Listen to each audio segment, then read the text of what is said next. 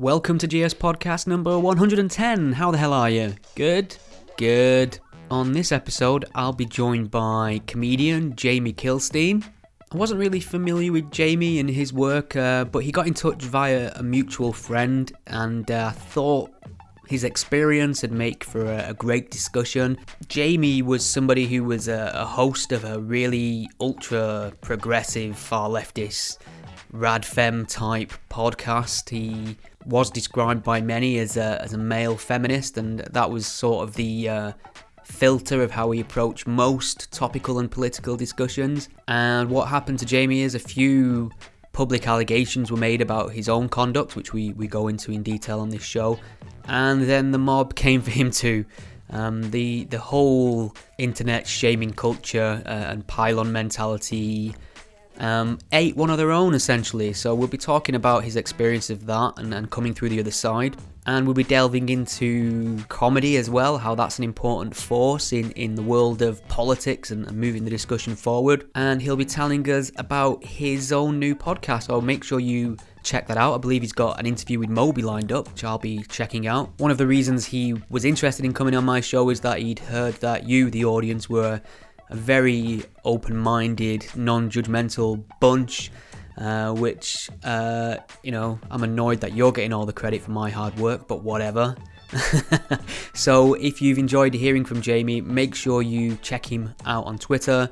Send him some love, send him some kind words, send him some follow-up questions. You can find him at Jamie Kilstein, that's Kilstein. You can keep up to date on the podcast at gspellchecker.com. Enjoy. There's a word that some folks find real hard to spell. Ain't it horrible for me, except after seeing who cared to go burn in hell? But then along came a man, a spell took across the God of Creed, and he set out upon a noble quest to help those who don't know what it means. And he said, it goes A-T-H-E-I-S-T, and don't you put that I before that E. A-T-H-E-I-S-T, don't mean we don't speak to W. And he keeps telling them things he got to say. The reason shoppers at night will make them run away, but if they start that fight, well, they can go all day. Spell check it, easy, got to spell check it. Now you know how it goes, so sing along with me. A-T-H-E-I-S-T, A-T-H-E-I-S-T, A-T-H-E-I-S-T. I'm very pleased to be joined by Jamie Kilstein. Jamie, welcome. Hi, buddy. Thank you for having me. No problem at all. How are you doing? I'm good, man. I'm excited about this. I've heard really great things about the show and stuff. Well, that is a surprise, but I will take it. Well, also take in mind that I think I've heard it in the sense that hey, you get in trouble and piss off a lot of people, you'll like my friend, and then that's how we met. It wasn't strictly on content. I feel like I bond with people more about the fucking internet wars that I've been in over quality. But either which way, I figured would be friends. Yeah, sure. I do specialise in trouble and pissing people off, so I think you are in good company. Oh, good.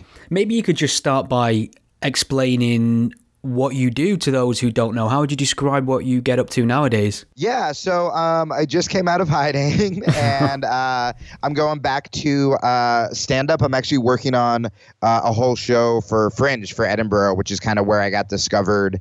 And so I'm planning on going back there in the UK in July and August, and I'm sort of writing right now about the extremes of the PC left, but also the extremes still of the right. I haven't completely sold out my old progressive ways.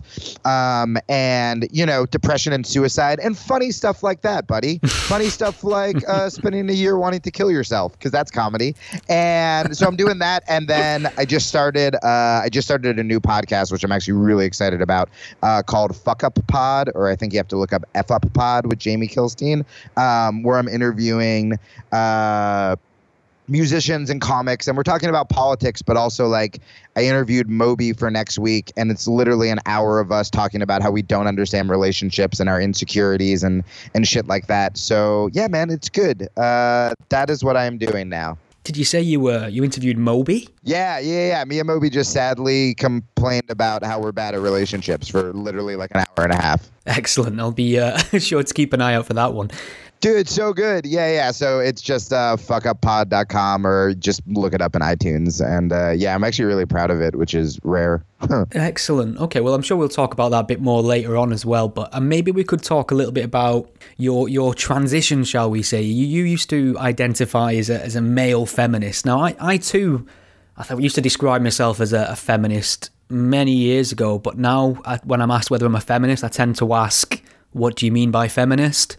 Because the definitions and the lines seem to have been very blurred by this increase of internet culture, shall we say. So what would you say your core values were when you identified as a male feminist, if you did self-identify that way? Yeah, man. Well, much like you, I didn't think it was going to be a fucking thing. I was just like, yeah, women are good.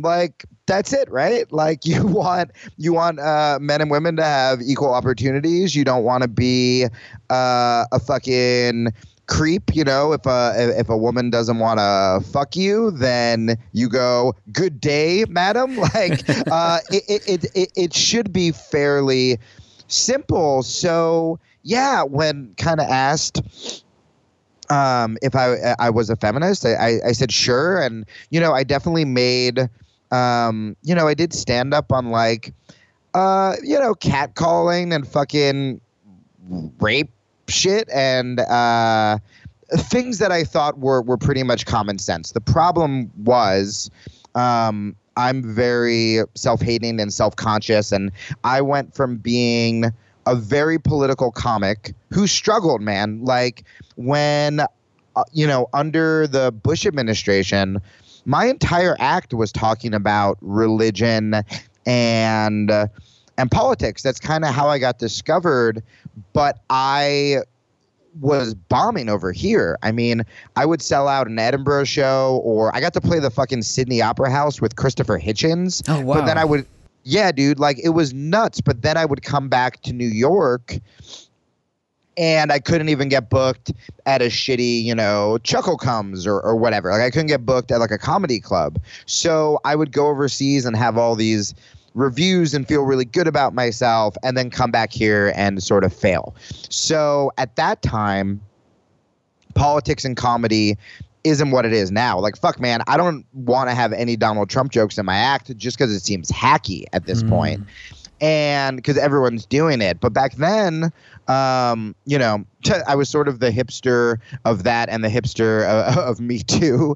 But back then, it really, really could fuck you over. So what happened was my audience started getting way more political and less comedy savvy. And so, you know, I said this on Rogan's show. I'm not trying to like do a bit. I just think it's the best example where when I knew my audience kind of went off the rails was I was like defending trans people a couple years ago on my old podcast, which is very, very left. And somebody wrote in the next, I called a transphobe an idiot. Definitely not the edgiest thing I've ever said, but I called him an idiot. And somebody wrote in the next day and was like, while we appreciate you defending the trans community, the word idiot is ableist. Oh, what a fucking idiot. Yeah, dude. I wanted to be like, oh, you're a cunt. Like, I didn't know what to fucking say. But instead, I just was like, I'm sorry. Because, like, the bottom line is, like, because I'm trying to figure it out now. I'm trying to figure out when people are like, did you sell out? I'm like, no, I really thought I was doing the right thing. But also, you know, I dropped out of high school. I've always had a chip on my shoulder about being stupid. I have like every learning disability known to man. And suddenly I am the funny guy in the progressive circle instead of like the political comic, right? As I started becoming more political, that became my circle. You know, my ex-wife was a journalist for The Nation. Our show started to get more political fans because I was touring less. Whereas when the show started, it was all my comedy fans from touring and mostly from like the UK and Australia. And so if somebody told me I was wrong or that was offensive, I kind of bought it. And I would go, yep, it must be my fault because I was used to being the fuck up. But the beginning of my career, man, I think I was on the first like atheist panel on MSNBC, which for your over, I mean, you guys know what it is over there, but like the very progressive station. My TV debut, like George Carlin's daughter gave it to me, and I railed about religion, and it was filthy. And every interview I did was quoting Hicks and Carlin and talking about how comedy is important because you can take these horrifying issues and make them funny. And once you can shine a light on them, you can start to investigate them. That's why I became a comic. People were like, were you the class clown? I was like, are you out of your fucking mind? The class clown beat the shit out of me. I wasn't the class clown. I was a fucking loser. And I had like, my mom was a raging alcoholic, and I was crying every fucking day. And, when they're like, do you remember the first time you wanted to be a comedian? It wasn't like a nice story. It wasn't like, well, me and my family were sitting around the table and we were watching Johnny Carson. It was like, no, my mom got arrested and me and my brothers were upstairs and we didn't know what the fuck to do. And we started making really dark jokes instead of crying. And those dark jokes broke the ice enough to make us feel human and make us laugh. And once that happened, you can start to actually problem solve. And that's sort of why I think I was drawn to going after the church and going after religion and bigots and stuff like that. I just sort of lost myself in it because I had spent so long struggling and feeling dumb. And suddenly I was getting all these validation from really intelligent people. And I was making a really good living.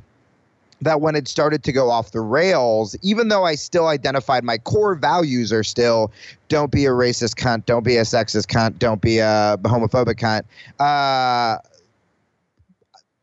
Those values were there. So when people were telling me I had to up those, I just assumed naturally like, yeah, of course you're right. Because I'm like the dummy who says cunt, and you're the smart person who goes, and writes for Mother Jones magazine or whatever. Does that make sense? Was that too much? Yeah, that makes sense. And at what point then did you, when you was posting on Citizen Radio, it was a very ultra progressive, left leaning.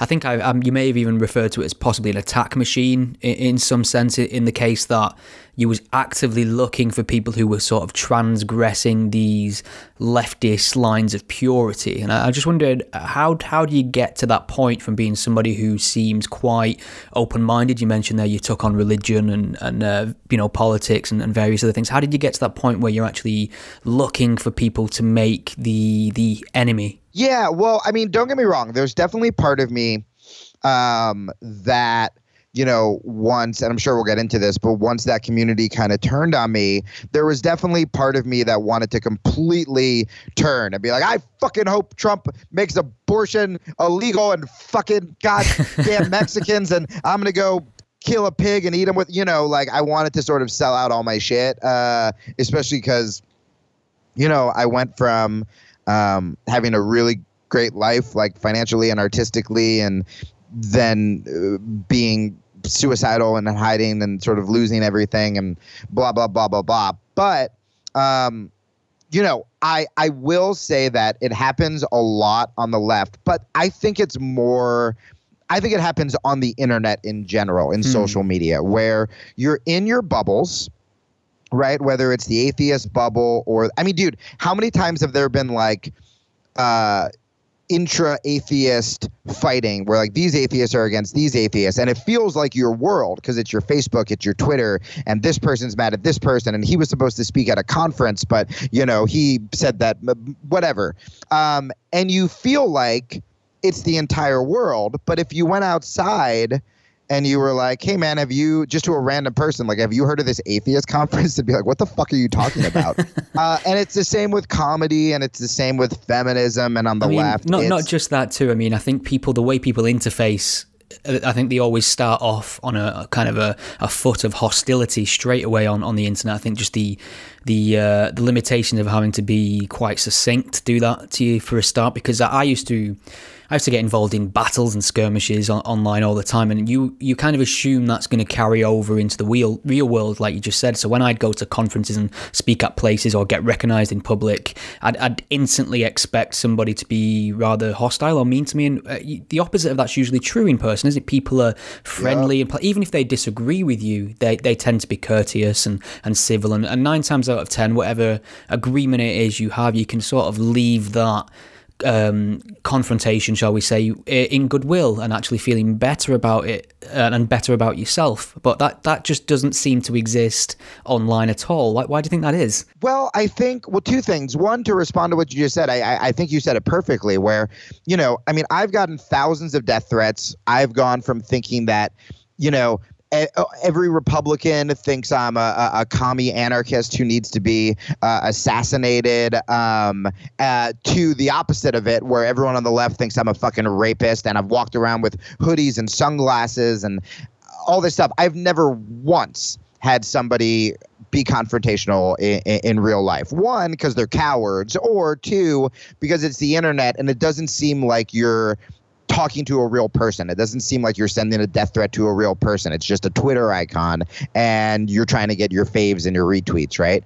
And then conversely, once I kind of came back out in the public and started doing my old friend shows and, going on like atheist shows again and doing Rogan and Stanhope show, I've had people come up to me who have introduced themselves as like, hey man, we used to fight on Twitter and now we're like friends, and these are people that I probably went fucking at it with, and at the time I wanted to like fight, and it's like, no man, they're just normal people. So what I think happens is, I think we are so social, I mean, you've probably stopped doing that less as you've gotten more successful, right? Like, or for me, I haven't necessarily gotten more successful, but I've become more just happy as a human. Yeah. And it's more about time management nowadays. I kind of think, what could I get done in the half an hour it would take to argue with some anonymous wanker on the internet? Oh my. Dude, you know how many fucking books I've read? Like, I've read books. I've gone outside. I had this moment the other day that I was on my phone, and I go, I live in Los Angeles now, and I go, I'm just gonna put my phone away and try to like be present, right? And like I put my phone away, and I like literally looked up at the sky, and I started thinking about what the sky was, and I looked and I saw there were fucking mountains and palm trees and all this stuff, and I felt like I was on mushrooms. I felt like I was tripping, and I was getting a high literally by just putting my goddamn fucking phone away and looking around and smiling at people. And yeah, man, I've become such a fucking hippie. So here's what I think happens. I think everyone's in their bubbles and they see what everyone in their bubble is fighting about, right? So I would see, okay, everybody's mad at this writer, David Frum. I don't have time to read his article because that would be informative and stupid. I have to get my shit retweeted before everyone else has like put out all the good jokes. So I kind of like look at people's tweets and I gather from what they said, oh, okay, David Frum is criticizing Trump. Well, fuck this guy because he was the one who wrote the Axis of Evil speech under Trump. So I guess the key to making a joke there is about hypocrisy. So I'm going to put together this joke, blah, blah, blah, blah, blah. It's supposedly because I care about the war and I don't want innocent blood being spilled. But in reality, I'm not sitting there trying to fucking end the war. I'm not trying to figure out a way to like make sure my tax money doesn't go to support like blowing up fucking brown people. I'm not even signing a fucking petition. Fuck, man, I'm not even voting. I'm refreshing my Twitter to see if my esoteric David Frum tweet about an article that I'm not gonna fucking read because I'm like borderline illiterate and I have ADD and I'm just refreshing my Twitter. I want to see if a celebrity favorited it, or I want to see if someone retweeted it. And now let's say Chrissy Teigen fucking favored it. Am I going to write her and be like, we have to do something about the war? No. I'm going to fucking DM her and I'm going to go, oh, I'm so glad you follow. I'm like a huge fan. Like maybe John Legend wants to listen to my music. You know, it's going to be some self-serving garbage.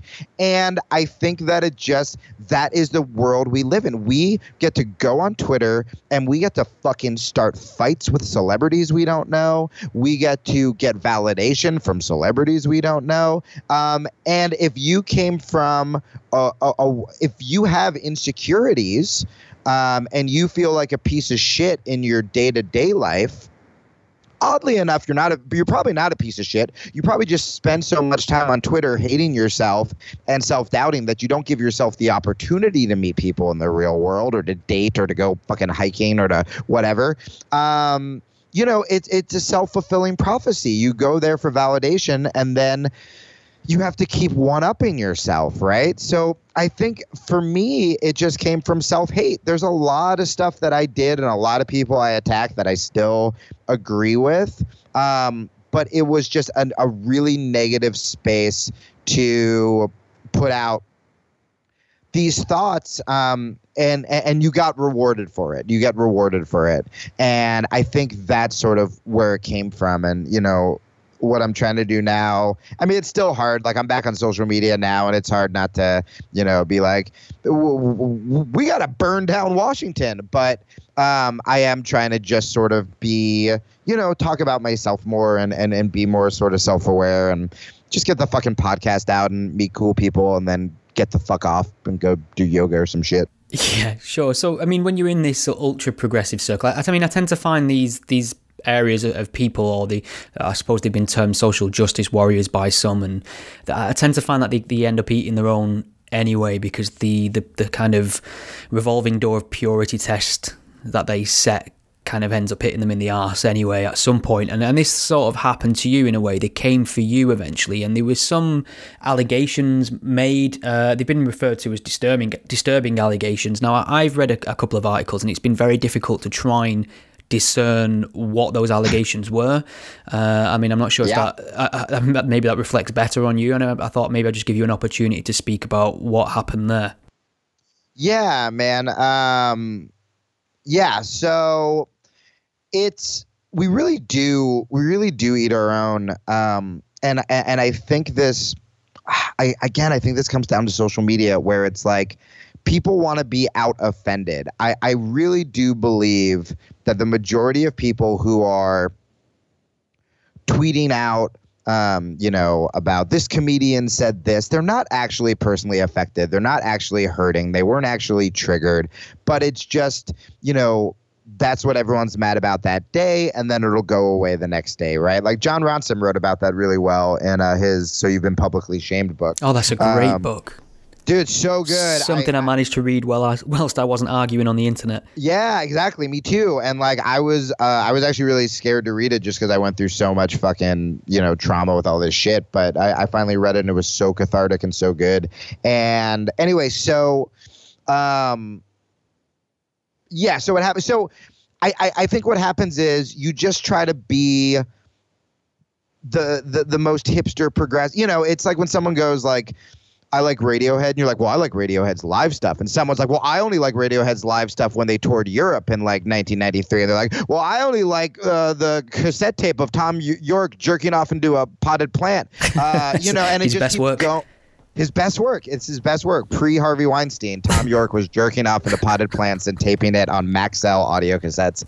And so that's what happens, right? It's like, I think Me Too is a great example. So Rose McGowan comes out and it's like, Harvey Weinstein's a rapist, and everyone goes, yay. And then the next day liberals are like, wait a second, we're all being we're on the same page. This is stupid. So you go, well, why didn't Rose McGowan talk about the black women who were raped? And then now we're split, and now it's a racial thing. And then the next day someone goes, well, you know, what about the trans black people? And then they're like, all right. And then it's like, well, what about the trans black people who are in a wheelchair? And then someone's like, well, what about the trans black people who are in a wheelchair and want to be like Tom York and jerk off into a potted plant, but they can't because like their left arm doesn't work? And you're just like, Jesus Christ, like we can't actually go after one issue. We have to just out progressive each other, right? So, I mean, what happened to me, it's really hard.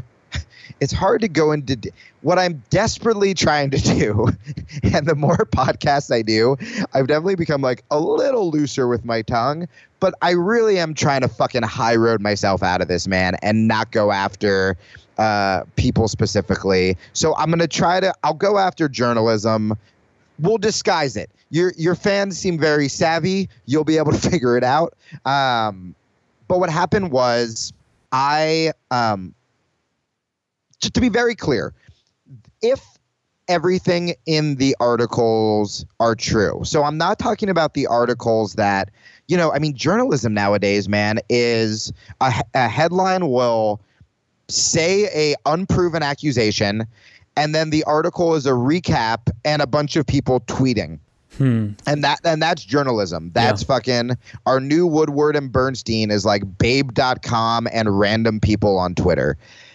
And so, most of the quote unquote, like the articles about me are just like recaps of that. It's just like what my ex-wife wrote. And my ex-wife, to be very clear, never wrote that I did anything to her. She was just also reporting on quote unquote accusations. And it was random people on Twitter. The most in-depth article, and the only one that interviews people, is on Jezebel. Yes, I did read that one actually, yeah. Yeah, I'm sure you guys are all very surprised it was Jezebel. And if everything in that article, just so your poor fucking fans don't think you're giving like a platform to like an accused rapist. That's next week, to be honest. Oh, good. I hope I can be brought back for panel. A panel of rapists with the godless spell checker. So if everything in that article is true, which it is not, let's say it is. I was accused of having a long-term consensual relationship with, granted, a woman who worked with us, but the relationship continued a year afterwards, a year after she worked for the show. I was accused of flirting via direct message on Twitter, nothing sexual. And when she said she had a boyfriend, I apologized. And then the last one, which I can go into a little more detail because I think this should show you how ridiculous these are. The last one was I had a date. I had a date that I set up with a woman. We were talking on Facebook. At this point, it makes it sound like I was cheating on my wife, but we were in an open relationship, which we talked about on the show publicly. We were actually in an open relationship for a long time before we talked about it on the show, but we didn't talk about it. And it was just fucking weird, man. It was like a don't ask, don't tell open relationship. So like, I still felt like I was like cheating and like I was like hiding text messages, and I could only have sex when I was like on the road because I didn't want to like sleep out when I was home in New York. And like, it's also like, not easy to get pussy when you're at a bar and a woman goes like, are you in a relationship? And you go, I'm in a secret open relationship, because that sounds like you're full of shit. So it was a nightmare. So I begged my ex, like, we got to talk about this on the show. So anyway, so most of this happened when we were in an open relationship. And so I think it also makes it sound like I had sex with this woman, which I didn't. We hooked up and oddly enough, I did what a good feminist should do, which is when we hooked up, she's like, before we hooked up, she's like, just so you know, I don't want to have sex. And I go, cool. Even if you change your mind, I will make this the bar and like, I'll shut it down. Right. Mm-hmm. And so we didn't have sex. And in the article, and subsequently she wrote another email to a different like feminist podcast. So I might be conflating the two, but the premise of it was, remember, this is an article that like says that I've been accused of sexual misconduct and uses the word abuse. I mean, these are things that make me sound like I have been accused of like actual abuse, of being a predator, of all this stuff. She goes, I've never felt like safer with a man. It was the first time I've trusted like a man in years. I mean, it sounds like blurbs I should use for my Tinder bio. This sounds fucking great. And then in the article it goes, but a week later or however long later, he called me a road fuck on his podcast.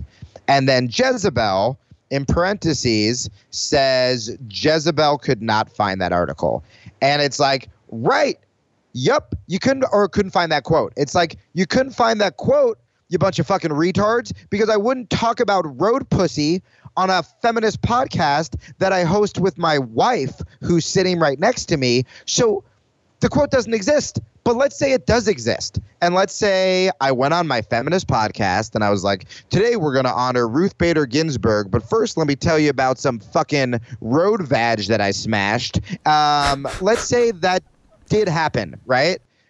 That's not abuse. That's me being an asshole and a comic. Yeah, so that's just a man being promiscuous, I suppose, in a way. I mean, if that is the reality of it. But I mean, so at what point did this lead to you leaving Citizen Radio? Was it a case of you were fired? Did you leave? How did this impact that aspect of it? Oh yeah, that was another thing. I try not to talk about like my ex-wife and stuff, so like I'll leave the scandalous details out, but we were essentially starting to get wind of this.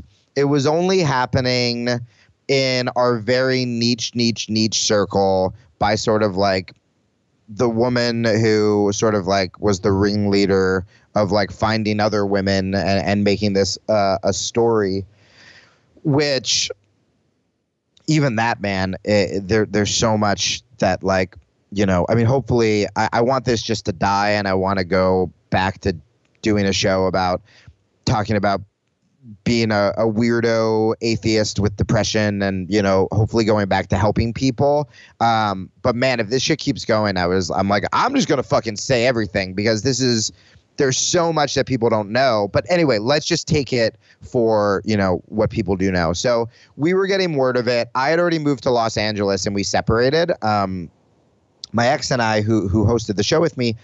And so I said, look, I don't want you to get shit. I know I didn't do anything bad. This isn't going to blow up into a huge story. I was just like poorly handling being in an open relationship, and I was depressed and suicidal in New York and all this stuff. So I was selfish. I was probably very selfish and, you know, slept around and shit like that. But that's as far as it goes. And so I moved to LA. I want to write more. I want to go back to doing stand-up. Why don't I step down from the show? I can help you behind the scenes. We can use part of my money to pay a co-host, like part of my split, you know, to pay a co-host. And then that's it. And then she was like, great. And then I don't know what happened. We were still communicating. I did my farewell show. I cried. I said, sorry if I was an asshole to people. I hope I helped. I got a lot of supportive messages. And then I guess the next day, these girls kind of doubled down and made it sound like I was a sex predator. And while I was at the gym doing jiu-jitsu, I got to my phone afterwards, and my ex-wife wrote a whole thing about how she had heard the accusations and, you know, all this stuff. And so it made it seem like I was fired from the show. The article said I was fired from the show. The headlines do. When you Google me, it literally looks like I was fired for rape or accusations thereof. And yeah, none of that's true. I was trying to do the right thing. I was trying to do good by my ex. And, you know, that's fucking what happened. People get really scared, and online storms, man. I mean, you've had them, like, they're awful. And so, you know, that's what she did, and that's what happened. But yeah, no, I wasn't fired. I sort of stepped down to work on other projects and still help with the show. And I just didn't want my ex to get shit for, you know, me fucking around on the road. Okay, so very last question on personal controversy, and then I promise you we'll move on to something more positive. No, dude, it's so hard. I get it. Like, I totally fucking get it, where it's a weird fucking thing that I went through. And, you know, I was saying this the other day where, like, and this kind of goes back to the feminism question you were asking in the beginning, where it's like, I don't hate women. You know, there was some dumbass article after I went on Rogan's that was like, Jamie Kilstein rebrands as like anti-male feminist. I'm like, I fucking wish I did. Then I wouldn't be fucking poor. I would have a book deal. Like, I should fucking do that. What I'm going through right now is, I mean, oddly enough, being on like an atheist show, it's truly being skeptical. I always assumed that you side with the person who has the most, whoever's the most disabled, whoever's the most has the most diversity. It's like, that's who you side with, right? Because it's true, and my stand-up will always be going after powerful institutions, you know? I'm not suddenly gonna be doing stand-up about like, hey, homeless people, they fucking suck. I'm gonna go piss on their blanket, like. But I always wanted to go after institutions, whether it be the government or the church or whatever. But in a weird way, that sort of like PC SJW left, we've stopped being critical with our thinking, because I think a lot of it's like guilt. A lot of it's like, well, I'm a white straight guy. Yeah. So if someone's telling me that this is what we have to do, it's like, all right, this is what we have to do. You can still think critically and also not be like a bigot. And that's what I'm starting to learn, right? So with the feminist thing, for me, I mean, dude, it was so wild. I literally spent years on Twitter being like, hashtag believe all women. And then you read what's being written about you and you want to be like, hashtag don't believe all women. And then you like, you talk about how I've talked about guys who are accused of shit, who are accused of being emotionally abusive, and they go online and they write, that's just an ex who's crazy and vindictive. And you go, that guy's fucking sexist. He's just covering up. Like, women aren't crazy and vindictive. And then again, I see what happens, what's being written about with my ex, and I want to be like, some bitches are crazy and vindictive. So it's like this balance that I'm going through right now, which I think is good and healthy, and we're seeing it with Me Too, where it's like, okay, if we are honest with ourselves and we say we are trying to be good people, we don't want women to feel fucking threatened or pressured into sex or any of this stuff, but also be honest enough that it's like, hey man, just like there are crazy guys, there are also fucking crazy women, and there are women who are going to use this to settle vendettas or grudges, right? Yeah, I mean, this all sounds. I mean, I'm on board with this. It sounds very sensible. I imagine there'll be a certain amount of cynicism amongst members of my audience who may think that it's a case of, well, you've been burned by a bunch of ideologues in your own camp, and rather than maybe a fuller change of perspective, maybe you're just shifting sides a little bit in order for some sort of self-preservation. I'm sure you've had this accusation or question before. Yeah, so I haven't heard it specifically online, just because the way I have configured my social media. Sanity settings. Yeah, exactly. But I have thought it a lot in my head.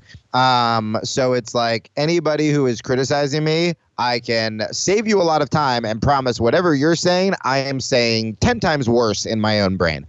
And I think that is the balance I'm trying to find. That's kind of what I was just talking about, where it's like, I've seen people do the rebranding thing.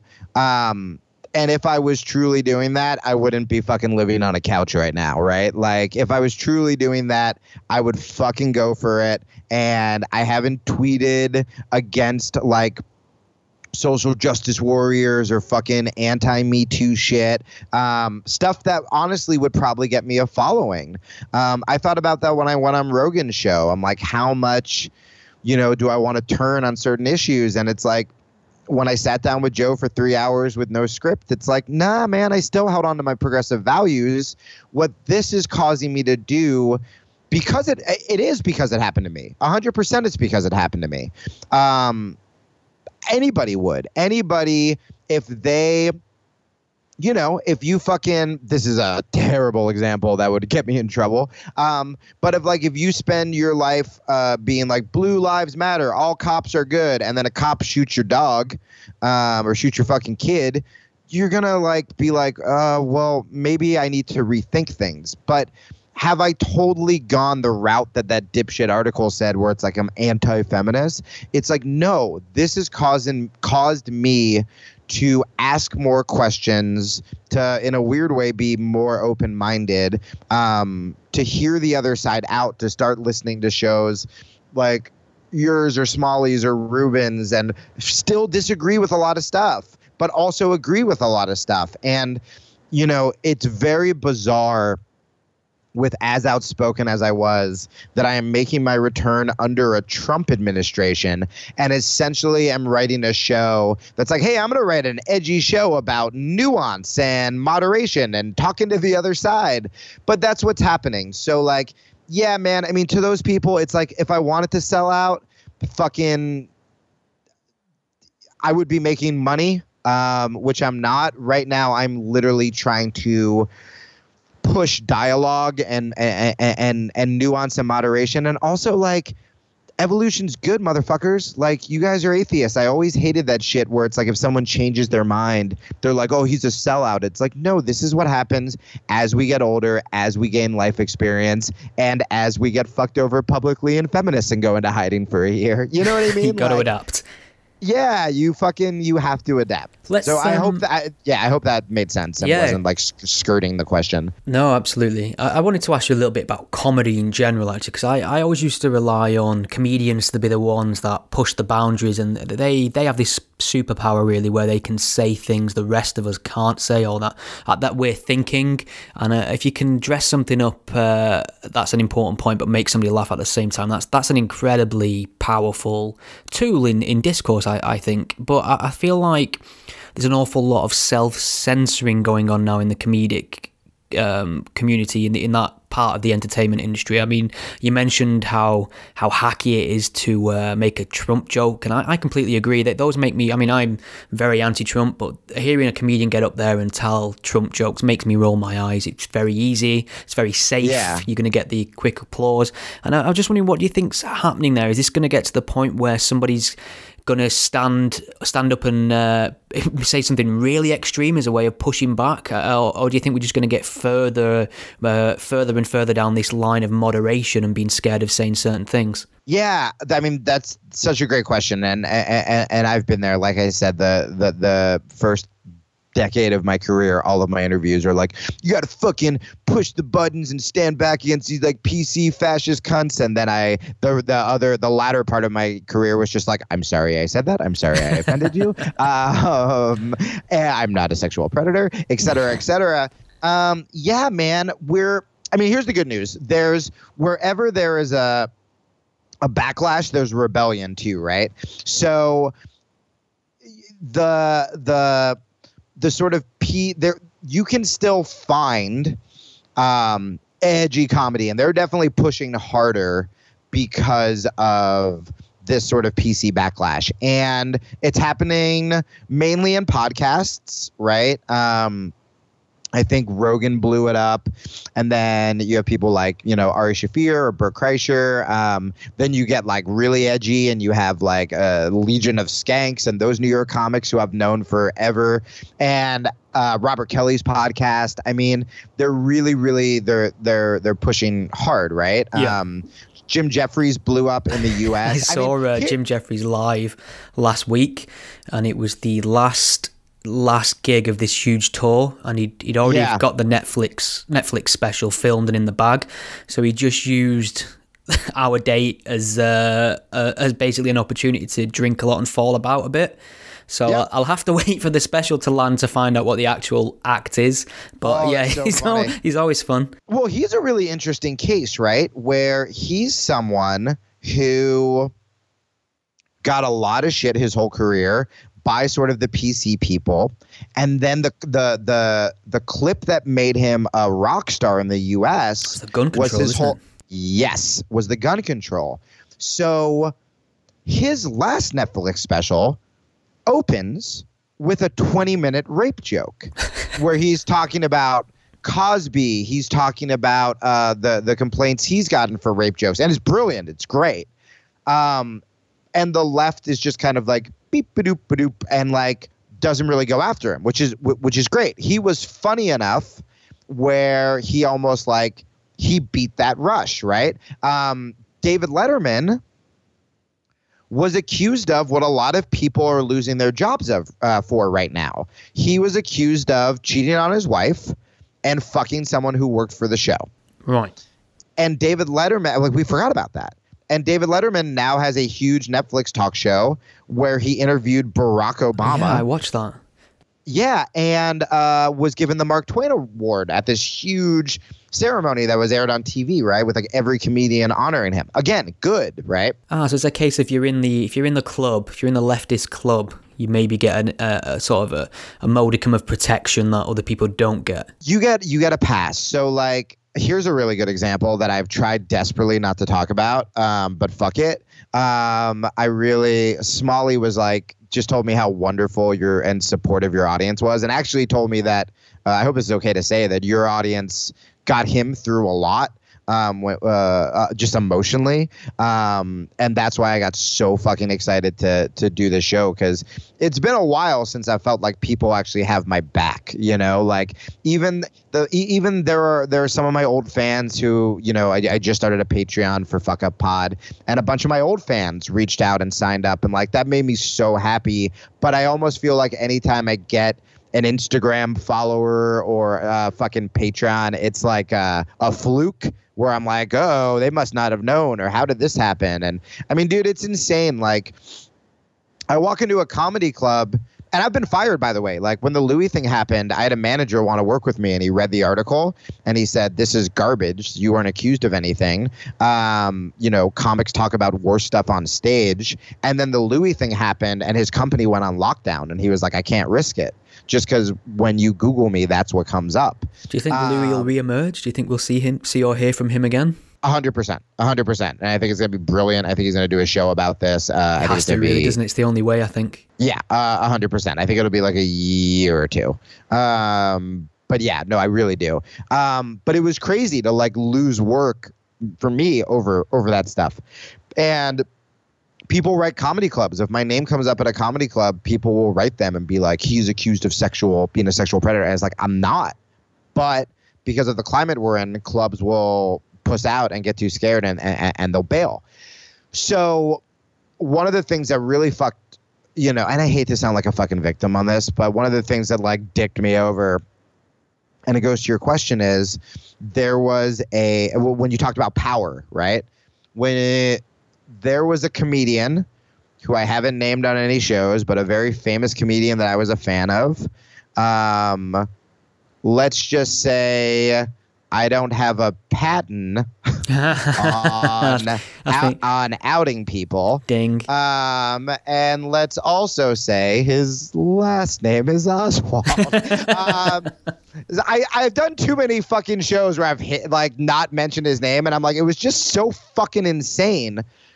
Where after I did Rogan's, he just goes on this tweet storm just attacking me for being like anti-feminist, and no way listen to the show because I wasn't, going after me, making me like, and he did this when the story broke too, this fucking like suicidal homeless nobody just like sending his millions of fans after me. Most people probably didn't even know who the fuck I was, and it was awful. I've never said a bad word about him. He used to follow me on Twitter, but here's my theory. He's been called a sexist a lot, but really wants to still be like king of the left. My other theory, which is, I mean, I would say more than a theory, is that was the day that everybody was distancing themselves from Louis.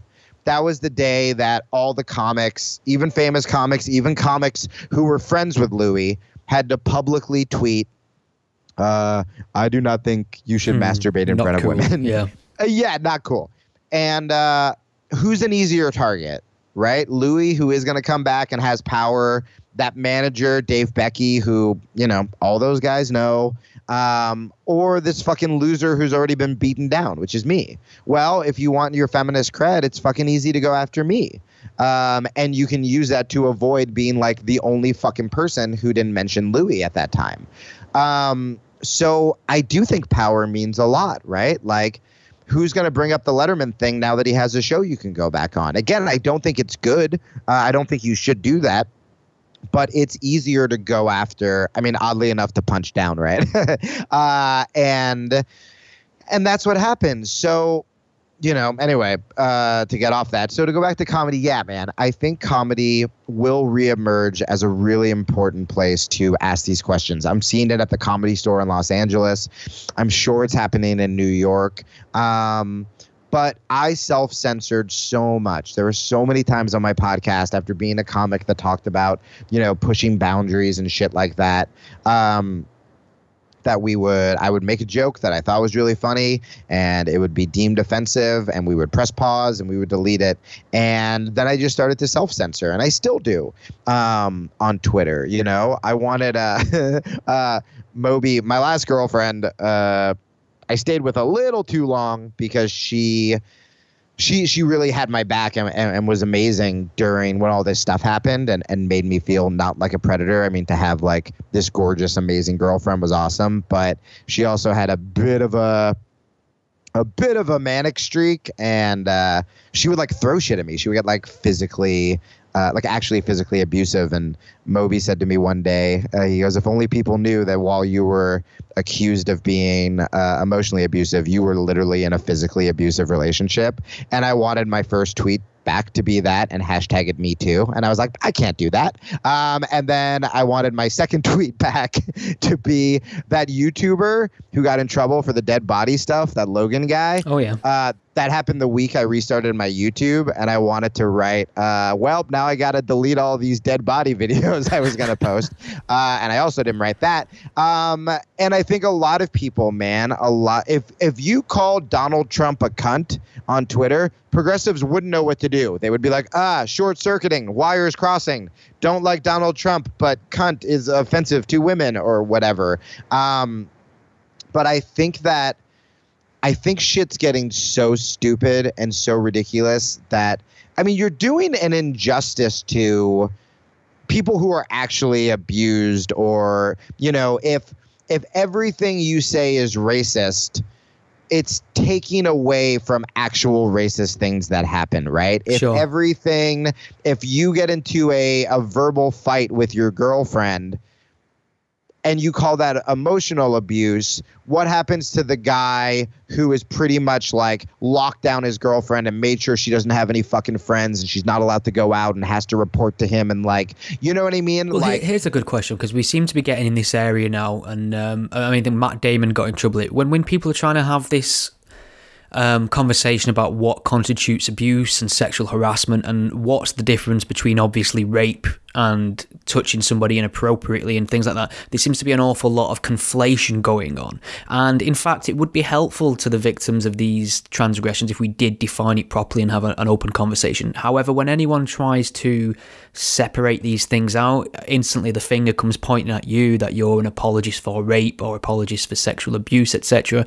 And it's how do we continue having proper, detailed, nuanced discussions and being able to fight back the mob at the same time? Because they could be, you know better than anyone, they can be a completely overwhelming force and have a real, you know, direct effect on your life. Dude, when Matt Damon was trending on Twitter in my old circle, because I still follow a bunch of those people, it was like he was fucking accused of sexual assault. Yeah. When all he did was he prefaced it by being like, what's happening right now is so important and we need to get rid of these predators and, like, you know, blah, blah, blah, blah, blah. He's like, but hey, just throwing this out here, is grabbing someone on the ass as bad as rape? Which, by the way, it is. Dude, I had a fucking woman who spoke at the Women's March call me when I was Googling ways to kill myself and all this shit happened. And she was like, this makes it harder for us to do our jobs to get rid of actual abusers, right? Well, the reaction or the comments of Matt Damon? Well, the reaction, right. And also like calling ass padding, putting it on the same level as rape, putting even Louis with Harvey Weinstein, let alone Aziz or whoever, where it's like, hey, here's how I know that ass padding is different than rape. I've never seen a baseball player rape his teammate on the field after a good play. You know what I mean? I've never seen him be like, good run, now get on the ground. Like, that's never fucking happened. And if we start equating the two, then what'll happen is women who are actually assaulted and who are actually fucking raped are going to come forward, which they're fucking afraid to come forward already. So many rapes and assaults don't get reported, right? And a bunch of people are going to be like, oh yeah, sure, is this just like, what, did he grab your ass? Did he, you know, I mean, the Al Franken thing was insane. The Al Franken thing, this woman wrote a whole fucking dumbass piece about how I wanted a picture with him and he squeezed my side. And then she goes, I don't even let my husband do that. And it's like, okay, homie, that's a you problem. That's not a fucking you're posing for a picture thing. That's like, you don't like to be touched. You don't let your husband put your arm around your waist. Like, Al Franken should not have to fucking resign for this shit. So I do think, I think it's really dangerous. And I think that, I mean, Matt Damon, you can say that we have free speech, and I believe it, but I mean, dude, is he gonna want to speak up again about this shit? Like, I don't want to. I don't want to fucking tweet about Me Too or about anything like that. I mean, not like my voice missing to the conversation is like a national tragedy, but like, the problem is. I know what you mean, though. You kind of think you put your 10 cents together and you think, I'm going to put this out there, and then you think, you know what, it's just probably not worth it. I think I remember reading something from Sam Harris once, and he said not everything worth saying is worth saying oneself. So that's how I justify ignoring some things nowadays. Yeah, man, and it's also like what you said before is also really scary, where it's not like if you go, hey, Me Too is important. But I think we should really make a difference between, grabbing someone on the ass or asking someone out on a date at work and rapists, right? The problem is not only will you get attacked online, but yeah, like you said, you'll be a rape apologist. Yeah. And now that shit sticks to you. You're called a racist. You're called, I was emailing with Sam Harris about this where I'm like, yeah, man, I probably called him a racist. And I was like, sorry, homie.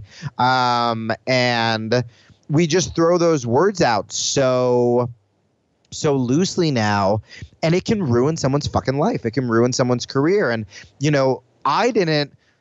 the reason I didn't come out publicly, by the way, thank you so much for trying to change the subject to stand-up comedy. And apparently I still have a bunch of demons I have to work out because I'm like, no. Fuck comedy. Back to me being accused of sexual assault and trying to kill myself. Yeah. That's where the comedy lies. But one of the reasons, and listen to how fucked up this is. One of the reasons I didn't say anything publicly and defend myself, even though all of my friends did, really well-known liberal feminist people were like, this is bullshit. You have to make a statement.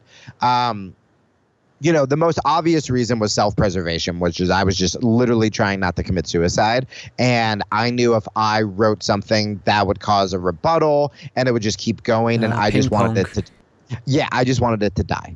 But there was another feminist reason where I was like, I was so used to the guy is never right. And even if someone is falsely accused of rape, that doesn't matter because statistically there's more women who are raped. So I would just be like, shut the fuck up. If a guy's like, wah, I was falsely accused. It's like, well, sorry, dude, we don't prosecute enough rapists. And, it's kind of collateral damage in a sense. Dude, yeah, what a brilliant way to put it. Yeah, it's collateral damage. And I was afraid that if I made a statement, all of these sexists or whatever would use my case against women. And I know that sounds like it's like I'm still trying to be the self-righteous hero, but it's like I was sort of trained that way, and that's really what I thought. And so I would rather never do comedy again and disappear. Then that's why when people are like, are you selling out? Are you just switching? It's like, I know in my heart you're not, because I went away for a really long time. And I never thought I would do what I love again. And, that was one of the reasons. And now, I could be a voice for someone who's like, hey guys, I don't hate women, but also like we got to be more critical about this because dudes' lives can be ruined. Like the Aziz thing is at a hand. And if the bar keeps lowering from, Weinstein to Louis to Aziz to, again, guys asking women out, it's like that's dangerous for men and women. That's not just me trying to protect my own ass. You've mentioned a few times now about you've referenced like being suicidal and how that's not right pickings for comedy. And on the outset of it, obviously, I'm sure that does make sense to me. But I mean, is there something to be said about the role adversity and being kind of deeply unhappy with the way the world is and your lot in general that actually lends itself to taking a comedic view of the world? I mean, I think comedians can sometimes, if they become too comfortable, too successful, they tend to lose their edge. What I'm saying is, Jamie, do you have to stay miserable to make me laugh? Dude, I have been thinking about this a lot recently. Right.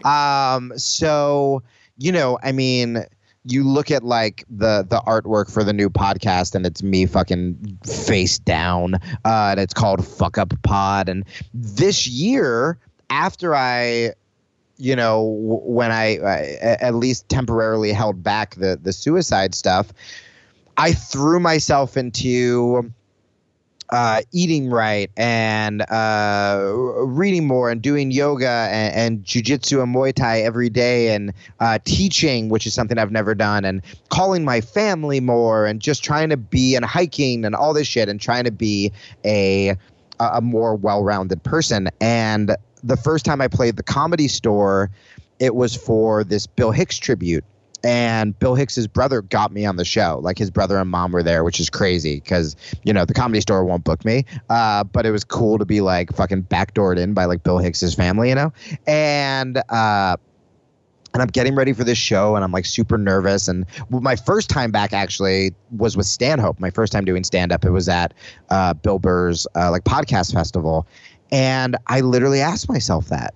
I like wasn't really drinking a lot this year, and I was like, I've started drinking again, and I was like, oh, okay, I guess I got to be like depressed and bitter, and I got to be angry. I got to tweet, you know, angry things about Trump and shit like that. And I've had to walk it back. I've had to be like, hey, I can still be observant and self-aware. In fact, I can probably be more self-aware and more confident if I kind of keep this healthy outlook. I mean, I'm always going to have depression and I'm always going to have thoughts like that. But if I can balance it now is kind of what I'm trying to do. But dude, that was my first thought. I mean, but look at how it ends, right? Like, that's what's so sad. Like Robin was one of my best friends. And like, I mean, dude, Robin Williams called me to help talk me out of suicide. Like, how fucked up is that going to make you when like your lifeline, like the two of the only people who have like talked to me about suicide were my English teacher in high school and Robin, and they both killed themselves. That will fuck you up. Where you're just like, oh my God, Jesus Christ. Even the people who don't think I should do it, they did it. And I think that it kind of comes back to what I was talking about, where comedy is such a great defense mechanism. And I forgot about this. I forgot about this when I was on the side of the left that would go after comics. I forgot that the majority of comics are not mean-spirited. They're broken, and they're addicts, and they're sad, and they're hysterical, and they deal with their demons by talking about it on stage, and hopefully that makes other people with those demons feel like they're not alone. And that's always what I tried to do, and that's what I want to do now, and that's what I wanted to do. But you know, I think that my side we just like me, you see the headlines about me, it looks horrible. And we just read the headlines, Daniel Tosh make rape joke, or, you know, is rape funny? Jim Jeffrey says yes, and shit like that. And it's like, no, man, like, it's more than that. If you go see the show, like, Jim Jeffries talks about how he was molested. And like, I mean, there's so much more nuance that we just don't get from these sort of online headlines. But I do think that, I think that comedy comes from pain. If you saw a famous comic and all their material was like, hey, so my parents love me, and I've been married and have 2 beautiful children and a dog that won't quit, you know? Oh, I fuck mean, that guy. oh, you're so mad, right? Like, so fucking mad. Whereas you want to see, I mean, God, man, I wonder if Richard Pryor could have the special that where he talked about being abusive and being addicted to crack. And like, I mean, that special was so iconic, and it's like, I don't think that could happen now. I don't know. But comedy is so cathartic, and it can be such a healthy tool for the performer and the audience.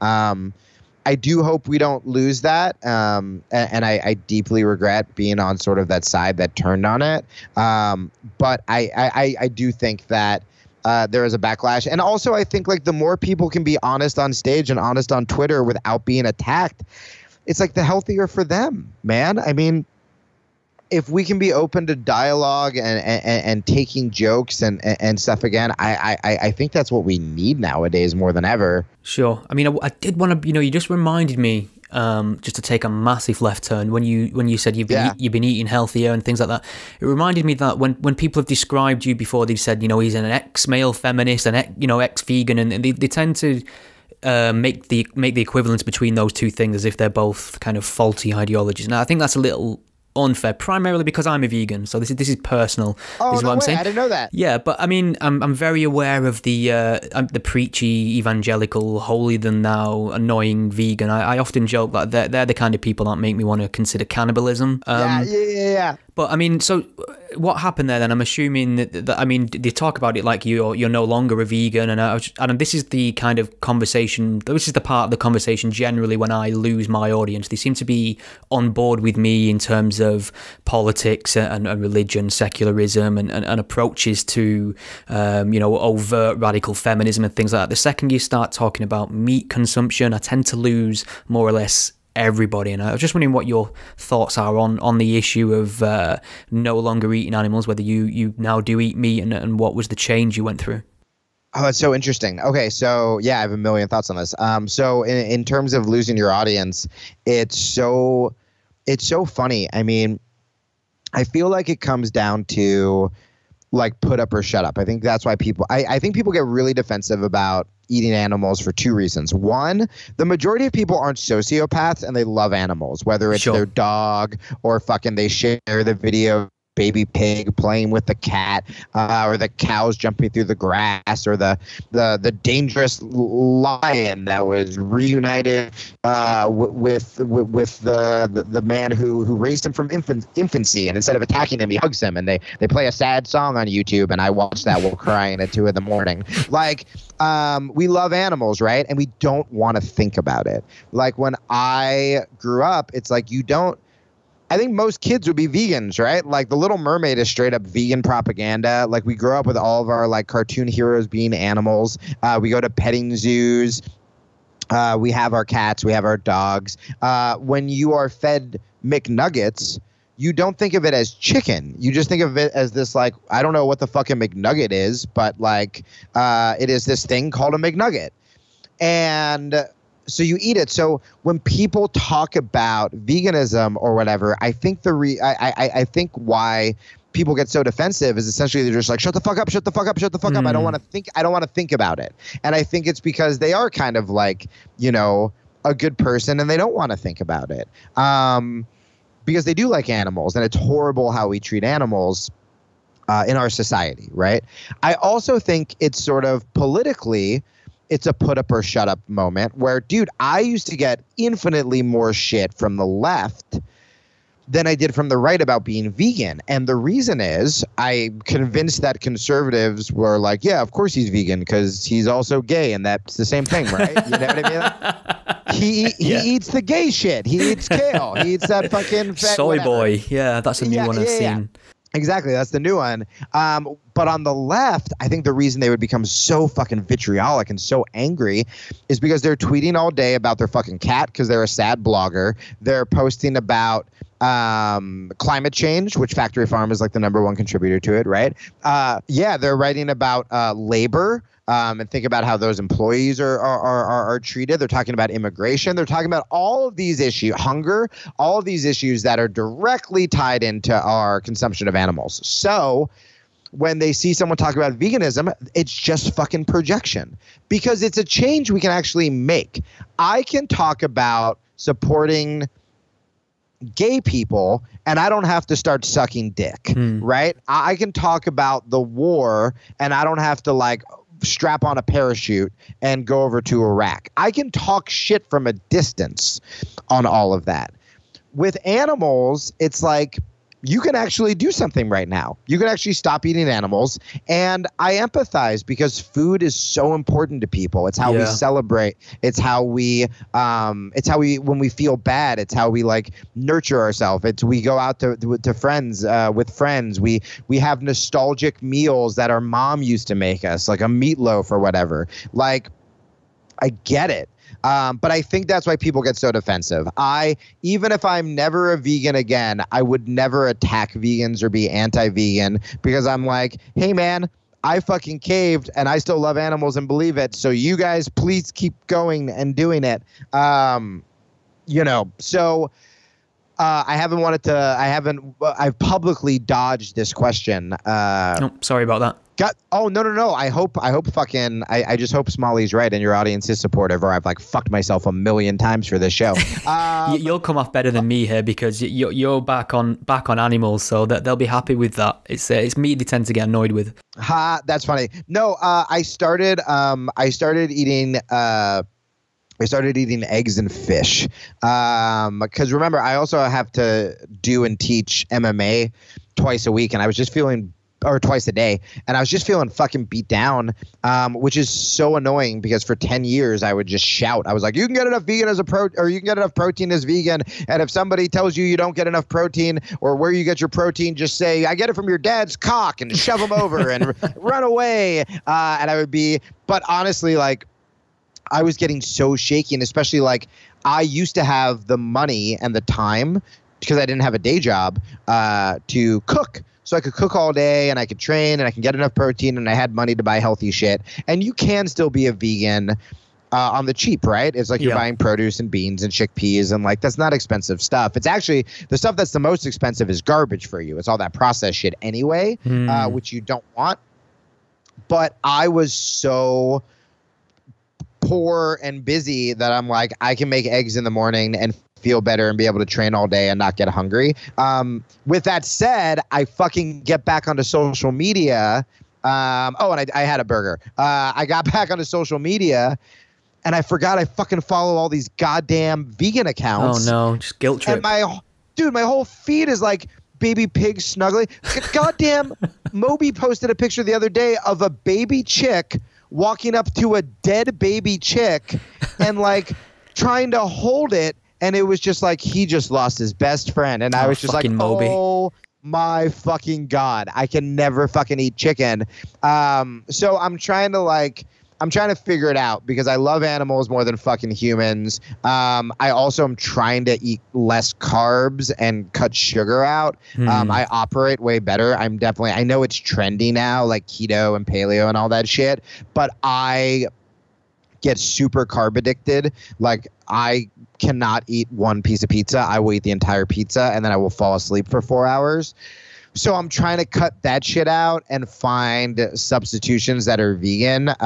Potato chips are the issue for me. Like especially when I travel to the States, because you guys don't do normal sized anything really. You kind of the share bag seems more or less standard when it comes to potato chips. And I can only I walk around with an orange face most of the time I'm in the States, because that's the only place I can get the authentic Cheetos. Because oh my god, there's something in the American ones that I don't think, due to EU laws, it's allowed to be sold in the British version, because it's just not there. Some weird chemical or whatever. It's probably slowly killing me. I love the EU fucking Cheeto laws where they're just like, oh, this is a fucking drug. We cannot have this. And then Americans are just like, chomp, chomp, chomp. It's a tiger or whatever. Yeah, dude. So I really do want to find a way. But again, this has to do with just being skeptical and asking questions, where it's like, okay, I want to continue and go back to being a vegan,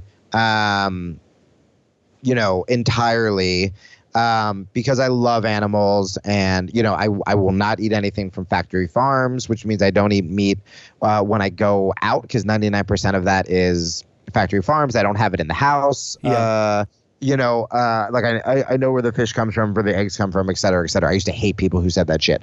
My goal is to work back up to veganism. Will I say that having a bunch of fucking vegans saying like horrible fucking things to me made it a little easier? Of course. And that's where your fans are right. I would be a fucking liar if I didn't suddenly have all my vegan fans turn on me and I was like, well, I've missed cheeseburger, so fuck you guys. But it's like, I'm not affecting them. I'm affecting animals that are tortured, right? Yeah.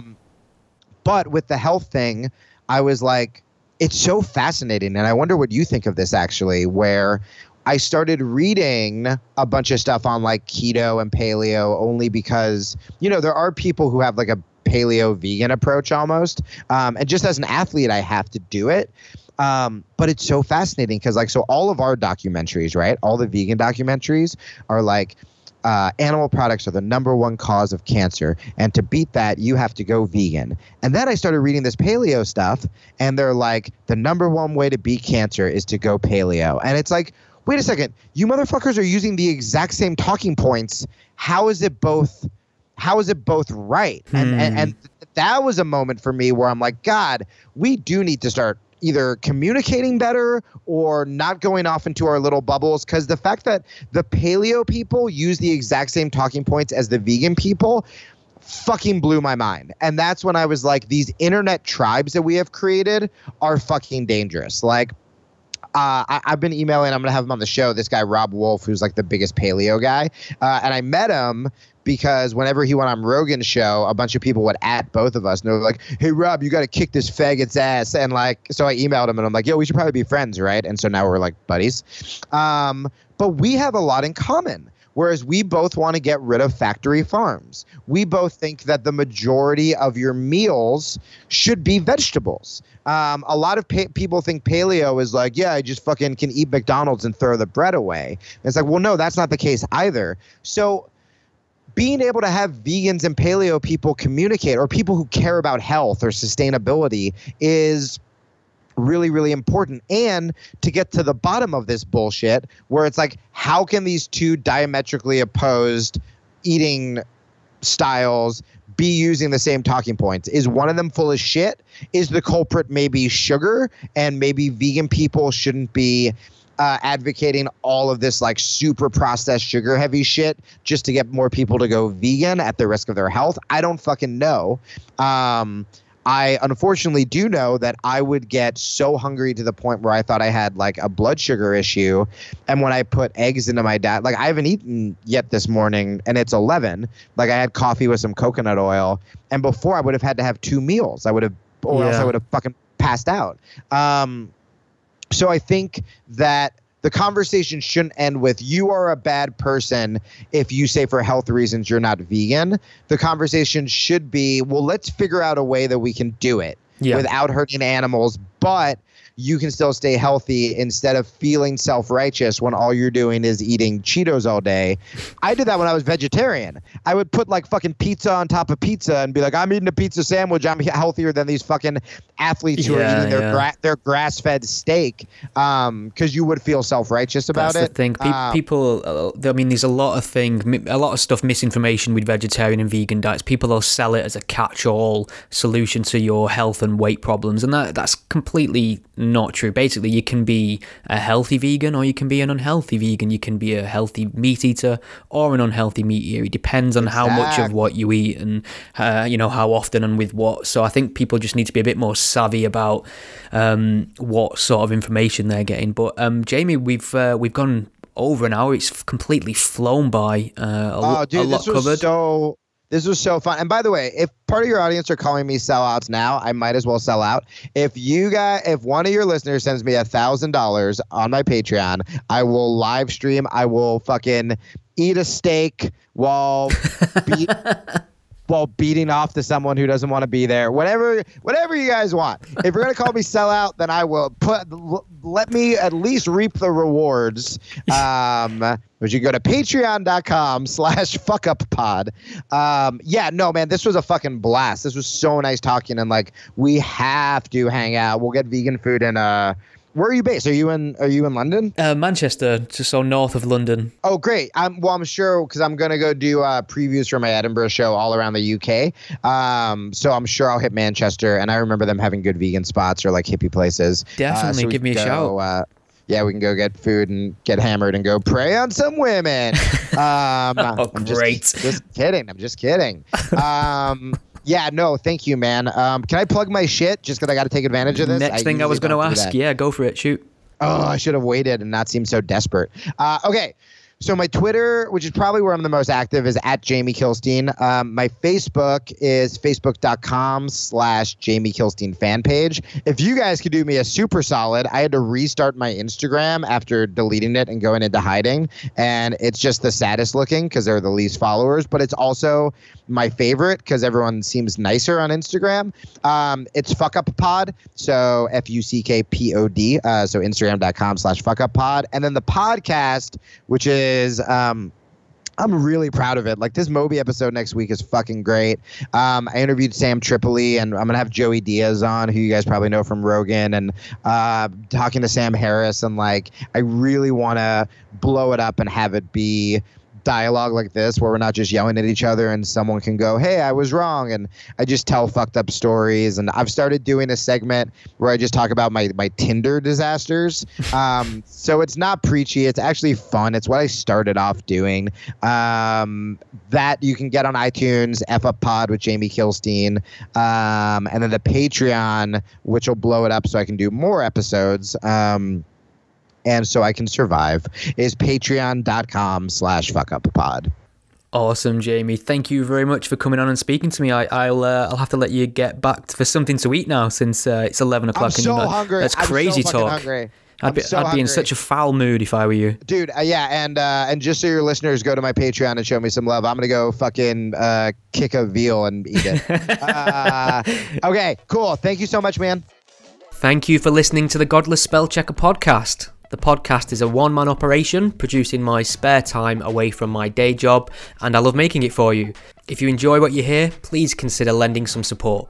The show is entirely listener supported. I don't sell anything, I don't run ads, and given the alternative and unpopular focus of my content, it's very unlikely to find a sponsor. So there are a number of ways you can support and chip in and help improve the show and give me more time to produce more content. You can become a patron supporter and pledge a monetary amount per month or per episode by visiting patreon.com/gspellchecker. If you can't lend monetary support right now, don't worry, there's other ways you can help the podcast too. You can share it on your various social media networks, or take a moment to leave a review wherever you listen to it. Your support is massively appreciated. Thank you. Think we've all learned something here today?